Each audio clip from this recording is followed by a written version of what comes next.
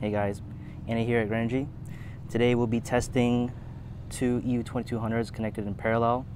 Also connected in parallel with our parallel hose extension kit, connected on a single tank of propane. That is a 30-pound propane tank.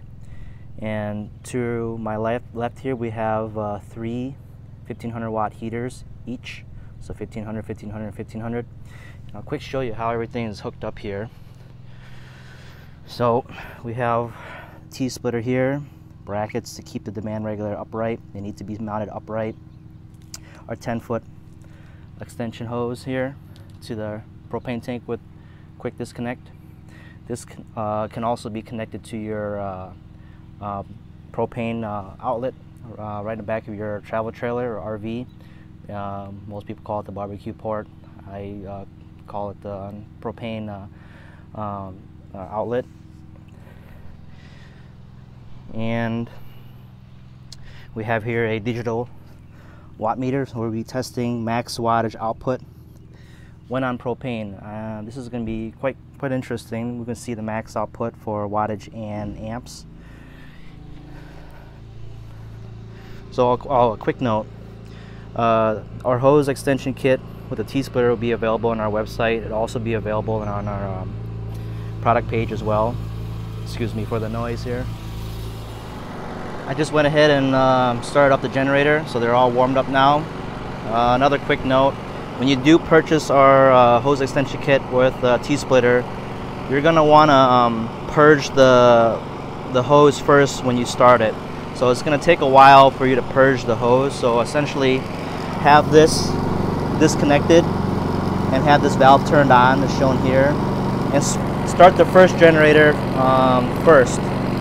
It's going to take you a couple pulls. It's because as you're purging the line has air in it, so obviously the generator is not going to start on air. So once you get the hose primed with propane, this first generator will start.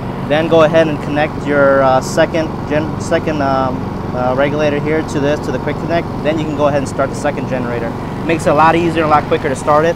Once you get both generators started and the hose purged, you shouldn't have trouble starting it again after that. But purging the hose of air is going to be a bit of a chore. Not like you're going to be doing it extensively, but just a quick note: customers calling, "Hey, my generator won't start." It's because you have to purge the hose. So I went ahead, like I said, and started the generator up, and we're going to see what's the wattage output. So we're going to turn eco throttle off. So both generators are running great. And again, someone asked, why are you just running heaters for your test? The heaters just represents the load. So you don't have to use a heater. It's just there to showcase how much load we can put on the generator and see what is the max wattage output. You know, you can, if you like, I don't have a travel trailer at the moment, so I can turn on ovens and microwaves and refrigerators and wanted to test the load that way. But this kind of simulates, these three heaters simulate the load, and that's what we need to do on this test. So we're going to turn on the first heater. Excuse me if it's a little noisy. So at the moment we're reading 127 volts, 0.77 watts. That's most likely due to the voltage drop here in the extension cord. That's quite normal. 60 hertz, looking great. Current is at 0 because we don't have any load on it, and the two other readings we're just going to ignore. So quick note, when you have load on this generator, you don't want to drop below 100 for the voltage, excuse me. You want to read between 100 to 130 volts. Anything lower than that, that's not good. And for hertz, you want it to always be at 60 hertz. If it drops below 60 hertz, that's not great either. So we're going to keep an eye on those two, and that showcases the health of the generator as it's being ran on propane, and also the engine being loaded up on our three loads here. Generator obviously is going to handle two loads, because together peak, I would say surge wattage on the two EU2200s connected together is going to be 4,400 watts surge, and running wattage will be 3,600 running watts. So these two heaters together will be 3,000 watts, and that's going to give us our our final push and max load reading to see if it'll handle a third heater. Ideally, you only just want to run to up to 1300 watts. You don't want to go over 3000 watts. But we're just gonna turn on the third one and see what happens, and see if the overload light comes on and so forth. So, okay, we're gonna go ahead and turn on the first load. So it should read 1500 volts. Sorry, 1500 watts. Excuse me today. I've been a little off today. So that's about right. We're gonna turn on the second one now. See how much that reads. So with two heaters on, we're reading at 122 volts, 3 kilowatts, and 60 hertz. It looks pretty stable, and 24 amps. Looking good so far. I don't see any overload light, nor any overload light on the second one, so it looks good. Generator sounds pretty much healthy. Now we're gonna turn on the third, slowly turn it on. So, all right, 3.56 kilowatts. So as I mentioned, 3600 watts running is where your maximum should be. So it's pretty much near that at almost 3 amps. Excuse me, 30 amps. Now we're gonna go full tilt, see what it reads. 119 volts, wow. 4.25 kilowatts, 60 hertz, and 35 amps. That's pretty impressive.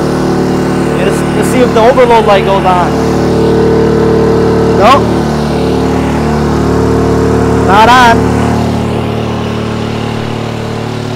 So we got 3 heaters going, reading at 4.14 kilowatts. Voltage looks great, staying well in between range of 100 to 130 volts, 60 hertz, and 35 amps. Turn one on. See where it jumps to now.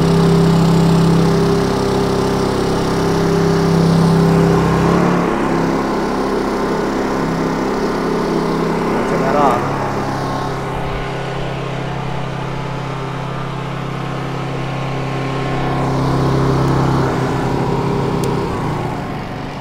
Alright, we turned the eco throttle on. There's no stuttering as she's powered down here. Sounds very healthy. Alright, in summary, we just saw that the max wattage output is 4000 watts, and max amperage is at 35 amps, which is pretty impressive for these two generators converted on propane. You know, sometimes I'll get customers that call me and they say, well, Google says, my Google search says that you'll lose 20% power output when you're on propane and so forth. And I was like, I'm just going to test this out, throw a digital watt meter on and do a kind of a real life test on it. And as shown on the digital watt meter, numbers don't lie. I don't see any 20% drop in power. I saw up to, a little over 4,000 watts. And if it was a case where it is a 20% drop in power, as the internet says, you would have read somewhere around 2,800 watts max. But we saw that it pushed a little over 4,000 watts. It just showcased that if you build a good quality kit or have a good quality kit, you really shouldn't lose any power when you're on propane. And today, that's what summarizes today's test. Is I just kind of want to showcase where that putting this on the load and reading the max wattage reading on a digital meter really showcase and really kind of cements the fact that you shouldn't be losing power when you have a great kit. And this is something that we've done here at Grenergy, is we've taken the time to develop a great kit, and you shouldn't have to sacrifice power when you're not on gasoline. So, alright guys, if there's any comments, questions, just let me know. Also visit us at grenergy-us.com. Please subscribe to us. We appreciate your support. And if anything, like I said, just give us a call, give us a shout out. Thanks.